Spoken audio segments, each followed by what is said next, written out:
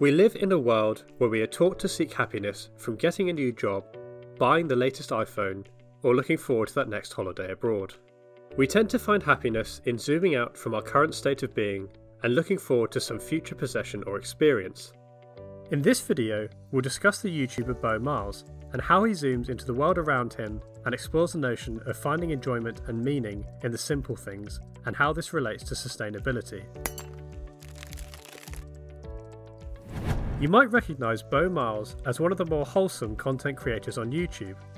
His videos span from grand challenges such as paddling across the Bass Strait between mainland Australia and Tasmania, to smaller scale ventures such as eating his body weight in beans and drinking wine he found on the side of the road.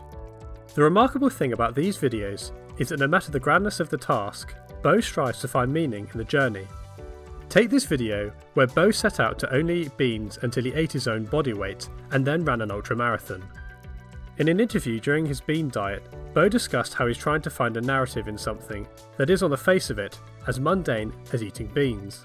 Because I'm making a film about this for my YouTube channel, and I'm trying to bring out a narrative, and I'm not sure what it is other than just eating a lot of beans. And I've got to bring some. Oh, I know, that sounds ridiculous. And so that's what I'm saying to myself. What's the story, man? You know, so I've got to really dig deeper. Often on this channel, we try to discuss the inherently interesting topics of climate change, such as renewable technologies or high-profile politics. But one of the most important impacts you can make as an individual is in just being resourceful, using less, and talking about climate change with others.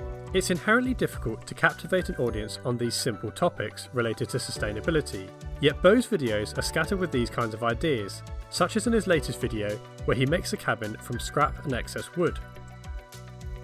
This is rare on YouTube and media in general, where we are constantly shown videos promoting fast fashion and consumerism, pushing us to perceive that the items we currently own are obsolete, and that we should get the latest phone, car, or fashion accessory.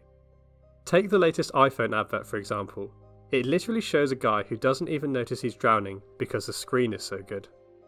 This isn't to say that you should necessarily feel guilty when you buy new things, but you should be aware of the negative consequences of hyperconsumption. It's much more cost-effective for companies to either force their products to become obsolete quicker, or to convince you that your old products need replacing, than it is for them to just make products that last. So it's no surprise that the largest companies in the world are responsible for the vast majority of carbon emissions. And if we continue to overspend and overconsume, we are being manipulated by these large companies to play our part in this damage. However, these companies can only continue to operate if a large number of people use their products or services. It's a mindset that has driven a lot of the developed world to consume too much power, use too many materials, and waste too much food. Understanding this is a tough pill to swallow.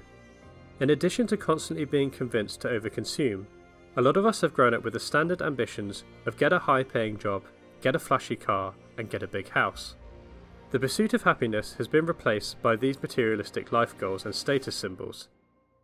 This addiction to buying new things and getting more social media likes has made us disconnected with the world and our place in it. Zooming into a more day-to-day level, the dopamine hit of buying things is hardwired into most of our brains. So what can we do about it? The simple answer is just to buy and use less. This is harder than it sounds because the modern consumerism lifestyle is an addiction, and breaking an addiction is hard. So it's important that we know what we will be gaining from making this lifestyle change. Most importantly, you would not be funding these large and often manipulative companies, thus reducing their damage to the environment through excessive emissions. Instead of spending your hard-earned cash on replacing your stuff with brand new products that you probably don't need, why not save your money for pursuing the things that matter most to you, and learn to make your possessions last, like learning to sew your broken jeans or building your own hammer. If we were a bigger channel, this is where you'd probably expect to see a Skillshare advert, but that won't stop us from recommending the approach of learning new skills.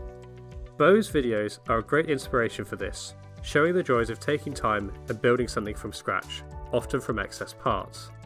As well as finding inspiration from Beau here on YouTube, Yvonne Chouinard, the founder of Patagonia, has an interesting book discussing running a business from a sustainable point of view, with a focus on designing clothes to last and be repaired.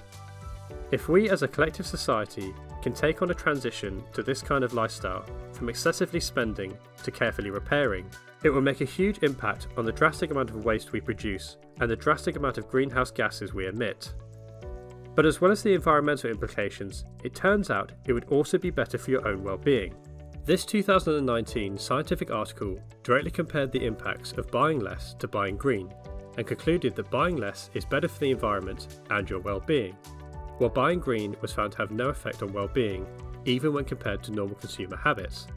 This improvement in well-being is largely attributed to having a less cluttered headspace, allowing the individual to spend more of their thoughts on enjoying the present moment, rather than zooming out and focusing on some possession.